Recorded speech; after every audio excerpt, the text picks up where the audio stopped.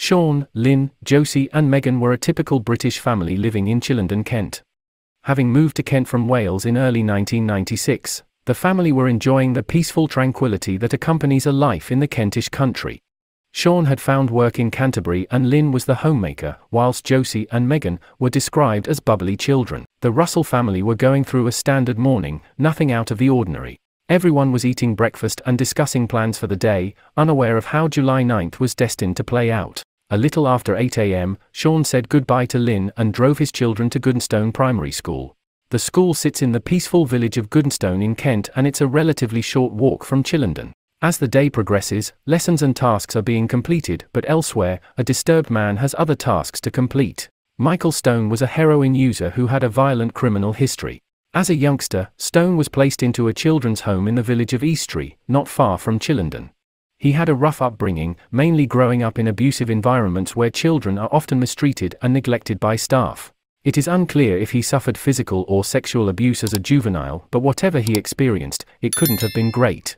A look into his past reveals a history of mental health issues and a disturbing violent criminal history, including an incident where he attacked somebody with a knife. Stone tied up his girlfriend and frequently sold stolen property, including gardening tools. It should be noted that Stone was operating with the intent of robbing people to pay for gear. The school day was coming to a close and Lynn Russell was in charge of meeting her daughters in Goodnstone. Since the school is only a mile and a half from Chillenden and it's a nice day, she decides to walk. Also, the family dog named Lucy will benefit from the walk. Lynn makes it to the primary school and the three Russell family members begin walking back home. As they walk, a family friend and her young daughter are getting ready to drive home. They beat their horn to signal to the Russell family that they can give them a lift home. However, the Russell family don't hear the signal and quickly disappear out of sight. Sean received a call from a family friend, the same woman who beeped at Lynn, Megan, and Josie. She was supposed to take the girls to Brownies at 5 p.m. Despite knocking on the front door of Granary Cottage, there was no response. The family friend felt it was strange but shrugged it off and drove her own daughter to Brownies. Hours passed and Sean was becoming more frantic and concerned by the minute. He called the police before actively searching the local area of Chillenden, driving around. It stays light out in the summer, but the darkness was slowly beginning to creep in. When his search led nowhere and it became too dark, Sean tried calling other people, including the local veterinarian. Sean considered the possibility that Lucy, the family dog, may have been injured during the day. The calls went nowhere and once everything else failed, Sean phoned police for the second time. Thankfully, local police had taken the earlier call seriously and rounded up a search party. They arrived at Granary Cottage to talk to Sean. Sean was asked to provide some basic descriptions of Lynn, Megan, and Josie. The girls would have been wearing school uniforms and likely had towels because they'd attended a swimming gala. Lynn spent the day at the house. Therefore, she could have easily changed clothing since the last time that Sean saw her, at 8 that morning. Sean would also be asked about his relationship for any clues to determine if there had been any recent arguments, or built-up friction within the family. Anything that may explain the sudden disappearance of his wife and kids. In a shocking turn of events, a policeman entered Granary Cottage and informed Sean that his family had been found deceased. Sean expected the worst having noticed the officer's body language. At first, Sean wasn't sure if they had been killed in a road accident or another type of unfortunate accidental encounter.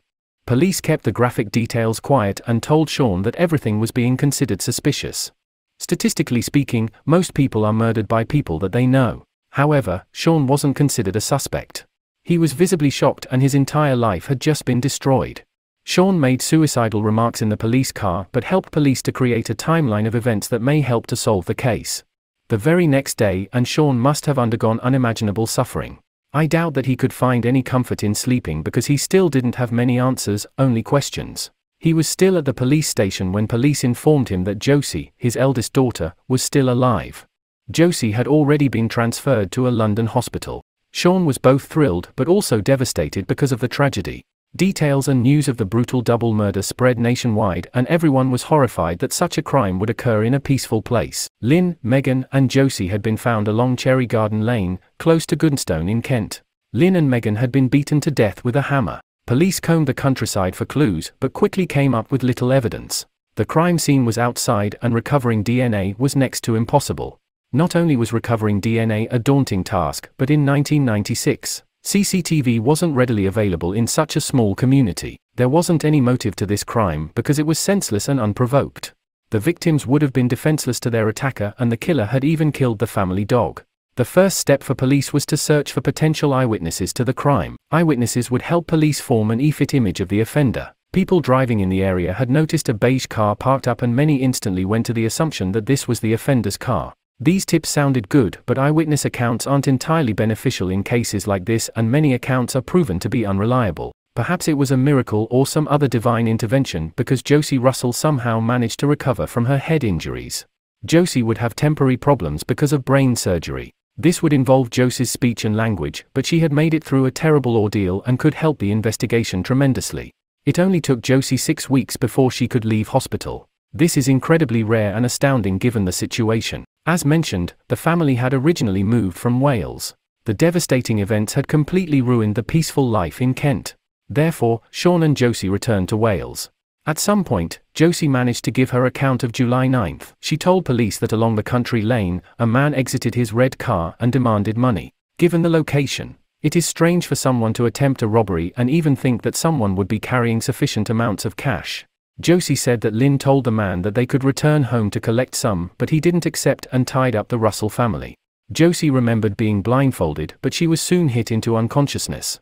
Lynn and Megan succumbed to their head trauma. By now, the case had been cold for a year. It would be in July 1997 that a man would be arrested and charged with the Russell murders. Michael Stone was reported to police as being the potential murderer. It would emerge that Michael Stone had been in Medway on the day of the crime but could have realistically traveled down to Chillenden. According to friends, he knew the surrounding areas of Eastry because he had partly grown up there.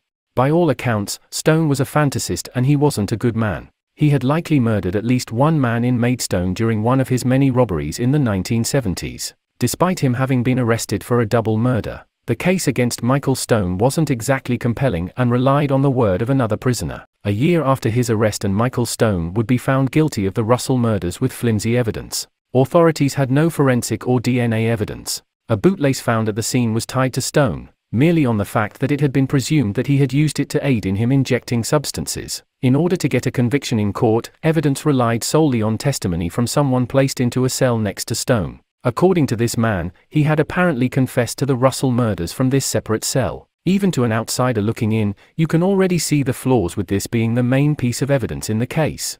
Stone protested his innocence and continues to do so till this day. Strangely, nobody could prove that Stone was present at the crime scene, and even worse still, there's no forensic evidence even tying him to the crime. It makes you question if Michael Stone is even responsible for the murders and why he would even drive from Medway, which is roughly 30 miles from the closest city of Canterbury, to an isolated, village community. Was he going back to communities neighbouring Eastry to rob people, or is all of this just an unlucky coincidence? Whatever the answer, Kent police needed to put someone away for the crime. The lack of any solid evidence against him probably wouldn't help to convict someone for such a crime in the present day. Stone himself put forth infamous serial killer Levi Belfield as being a concrete suspect in this case. His modus operandi fits this crime because Levi killed both women and children. He used blunt force to kill his victims, and many point to him as being the perpetrator of the crime. However, his ex-partner told police that Levi had been with her on that same day in 1996. It was her daughter's birthday and Levi had been with her all day. According to his ex-partner, there wasn't a moment in which Belfield could have left the area to commit a crime so far away and return without suspicion. Personally, I feel as though Levi fits the profile more than Stone, but Levi's ex feels confident about this being accurate. The Russell murders left a community and its surrounding area residents feeling traumatized and deeply hurt. The offender destroyed a kind-hearted family and fractured the myth of safety in a rural Kentish village. Regardless of who is punished for the crime, Sean and Josie will forever be without Lynn and Megan. Chillenden will always be associated with the year 1996 and the brutal murders of their loved ones.